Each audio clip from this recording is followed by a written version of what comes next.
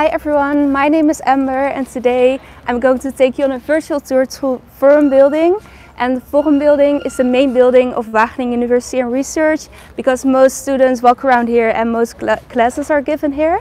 So it's not the only building here on campus. We have more buildings. If we turn this way a little bit, then we can see a higher building. And this building is called Born, and we have more of them scattered through the whole city of Wageningen. And next to it, this building is called Campus Plaza. This also contains a lot of student rooms. So these people really live right on campus, which is quite cool.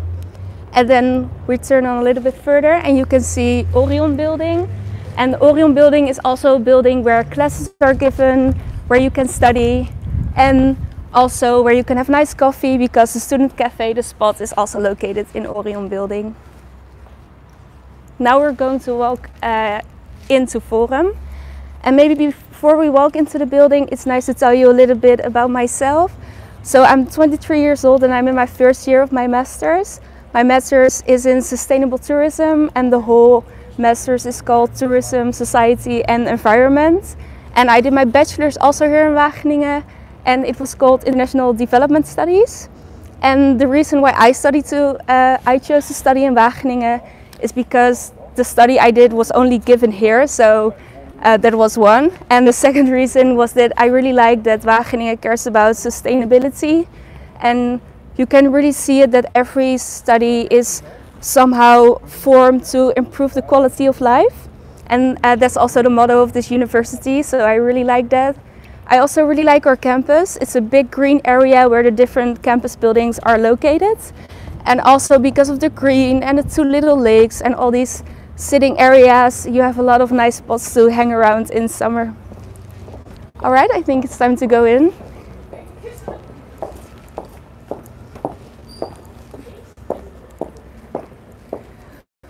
The weather is nice today, so that's cool.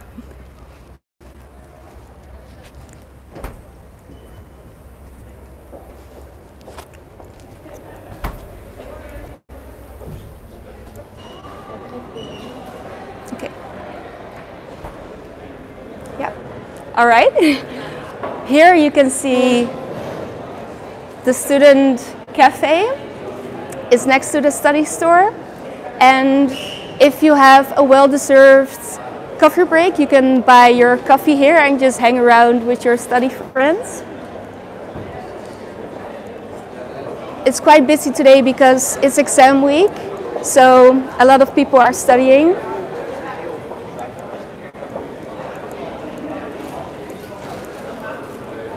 Now we're going to walk towards the library, which is the main library of the campus, and I think it's really nice to show you.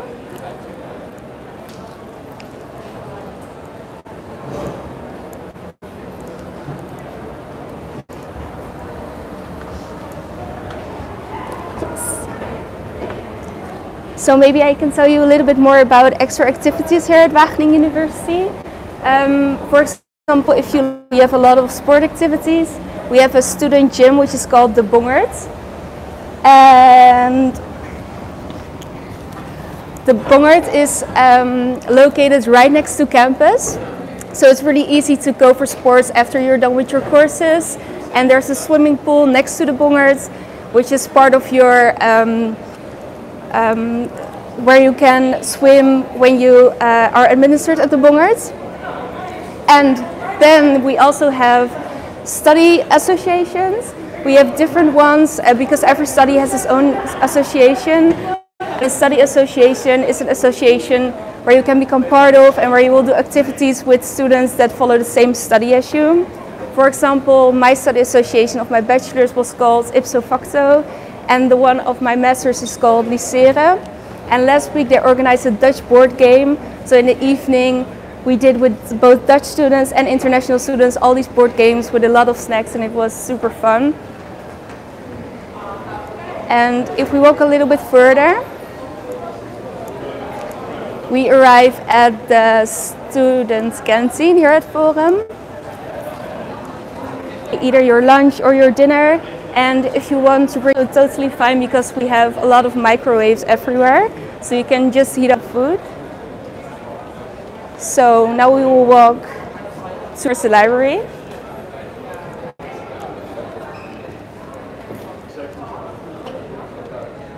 Here you can see that Forum has a lot of really high windows, which makes the building really light and spatial. So I really like the architecture of Forum building.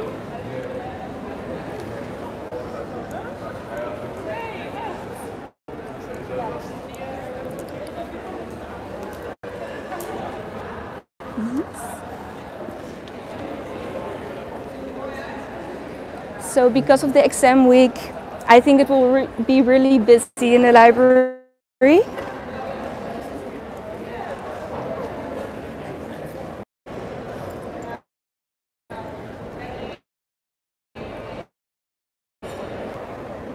And I really 7th week you don't have any classes anymore, because then you can really focus on your exam materials. And there are also 2 a little bit shorter periods. They are 4 weeks, and we are in one of these periods now. So we're going to enter the library now. We have to be a little bit quiet.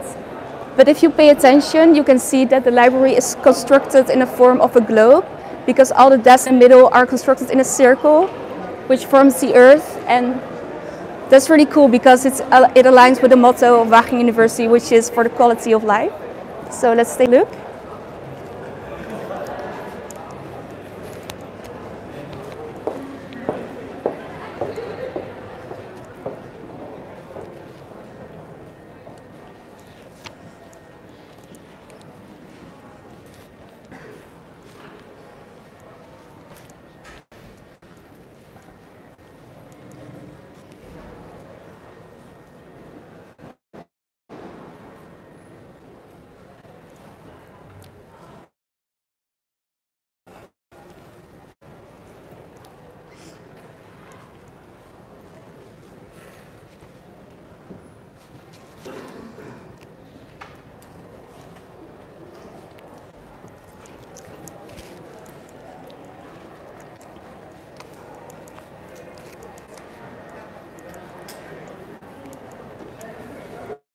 Special.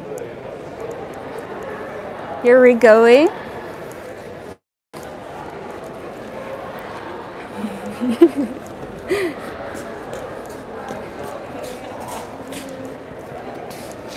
This is the werewolf, and the werewolf is a mascot of Wageningen University, and you will see him walk around the university, and if you attend special events you will see him there too. And I really like the werewolf, because when you have some study stress or when you feel a little bit sad, you can always come up to the werewolf and give him a big hug, and he will always make you more happy. Alright, werewolf, thank you for being here, and I will see you soon.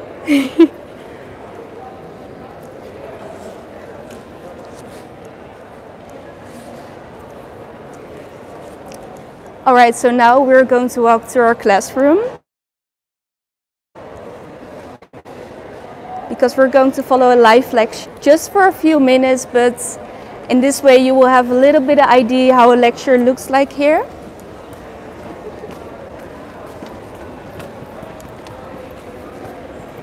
But first, I think I see 2 students who might be willing to answer a few questions for me. And after that we will go to the lecture, I promise.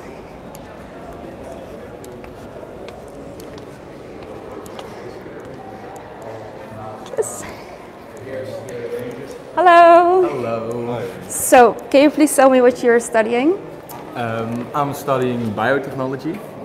And do you like studying here in Wageningen?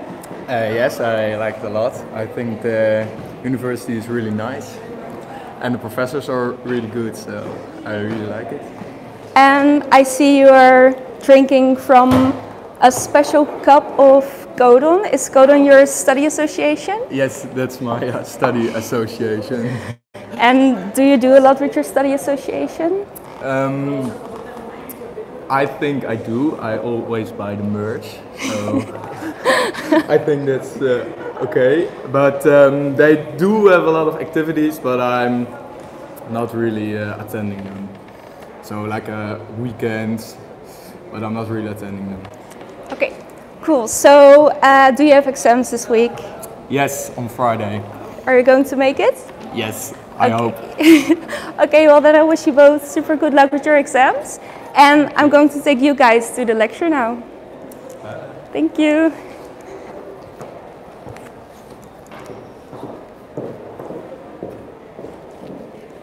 So, we're going to attend a lecture which is called Fisheries Ecology. It's a lecture by Leo Nagelkerke. And this lecture is part of the Master's Biology and Animal Sciences. And I think this course is about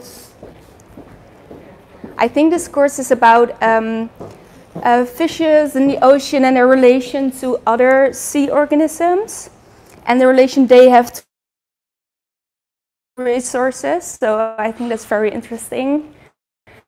And maybe it's also nice to tell you a little bit about courses here in Wageningen, how they are constructed, because we have lectures, and normal lectures are where the professor is talking a lot and you just absorb the information, but there's always space to ask questions. And then we have tutorials, and with tutorials there's a more active participation between students and professors. So you have either discussion groups or presentations, so that's really nice. And then the third one is practicals, and in practicals students put on their lab goggles and their lab coats, and they're going to prepare for an experiment. And you always have a supervisor with practicals, and the supervisor will tell about the safety protocol, because most of these experiments where you need a lab goggle or lab coats are either biological or chemical. So I don't have those because I study social sciences, but I do think that they sound really cool. And I think right now we almost arrive at our lecture. We have to be a little bit quiet because I think they already started. So we're going in for a few minutes, and I hope you will enjoy it. And after that, I will take you outside again.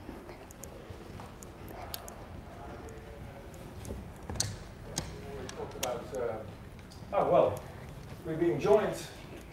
Welcome. We're being joined by people from the online open day today for a few minutes. Welcome everybody who's watching. You're going to join the lecture of fisheries ecology for a few minutes. So I hope you enjoy it, and I'll continue now. Thank you. So if you look at the effects of the substrate, we already talked about towing speed, dimensional weight, and so on. And the effects may last from hours to decades, or maybe even permanent in the case of the disruption of reefs and rocks, for instance. Okay, to give you an example of the effects of substratum on the infauna, so the animals that live inside of the substratum. This is a picture of part of the North Sea, and the bottom is not completely homogeneous. You have different types. You have what they call the sandy mega ripple area. Mega ripples are these ripples in the sand. You sometimes also see them on the beach, that kind of structure. And then you have a gravelly seabed. And this thing is a beam trawl mark. So you see that the boat has actually gone over there and left a mark. The interesting thing is here, it seems to be much clearer than there. And that also suggests maybe the effects are bigger here than they are there. Well, you can have a look at that by scoring what type of organism you find there. And bear with me for this graph. You saw it in the last, well, not the last one, the lecture on Monday as well. These are species accumulation curves, right? The question I asked last Monday was, what is most diverse, the higher curves or the lower curves? The lower curves, very good. The lower curves are more diverse because you need more species to fill up the total amount of 100% of all organisms. So what you see here is two things. That you have the southeast, that's the squares, southeast unfished, filled, southeast fished, open, and you have the northwest, so that's the mega ripple area. And then you have the northwest unfished and the northwest fished, so that's the gravelly seabed. And what you see is if you look at the mega ripple area, two squares, whether it's fished or not unfished, doesn't make a big difference. So apparently the impact of the same type of fishing on this habitat is not so big. But if you look at the gravity seabed, there's a big difference because this is the unfished area and this is the fished area. Right? You can also look at it from a multivariate perspective. I'm not going to go into that. But so what I'm trying to make clear here is that the amount of damage that fishing can cause is context dependent in this case, habitat context dependent. Yeah? Questions about this? No? That's good, I think. So if you have habitats that are exposed to high level of natural disturbance, for instance, reserve zone and these kind of things, there's little added effect. So these were a few minutes of the lecture Fisheries Ecology. I hope you found it interesting. And maybe it's also good to say that this virtual tour forum has come to an end. However, this afternoon there will be a live Q&A at 2:30 Dutch time, where both master students and bachelor students will answer all of your questions regarding studying here at Wageningen University. And if you have more questions, you can also ask them in the online chat room, which is provided on the online Open Day platform. And maybe also nice to know is that we have our own YouTube channel, which is called WURtube. And please follow it, because then you will know everything about studying here in Wageningen, about studies here, and just about the student life. All right, goodbye.